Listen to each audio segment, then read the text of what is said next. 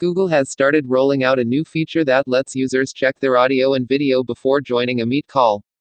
The new Green Room in Google Meet lets users preview their audio and video, and they can also adjust their lighting and positioning for the call. The new feature will be visible as a Check Your Audio and Video button, and it will appear just before joining a Google Meet call. It will be placed below the call screen, and tapping on it will open the Green Room.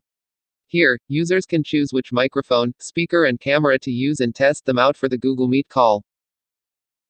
This can help users identify issues like poor sound quality, muted microphones, and also check if there's any background noise. Users can also check the impact of noise cancellation on their audio in the Green Room. This feature will be quite helpful and it can save a lot of time for such issues before starting a meeting. Google will also display a warning and tips for troubleshooting when a problem is detected. Google recently rolled out its troubleshooting menu in Google Meet, through which users can understand how their local desktop and network environments affect the quality of their calls. This feature will help users with small unnoticed issues like unintentionally muted microphone, missing headphone or speaker connection, dark or grainy video, poor quality of audio or video, etc.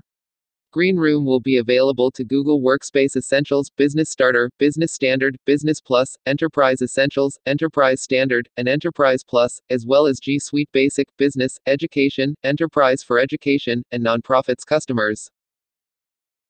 If you enjoyed this video, then hit the like button, share the video, and make sure you subscribe and hit the notifications bell.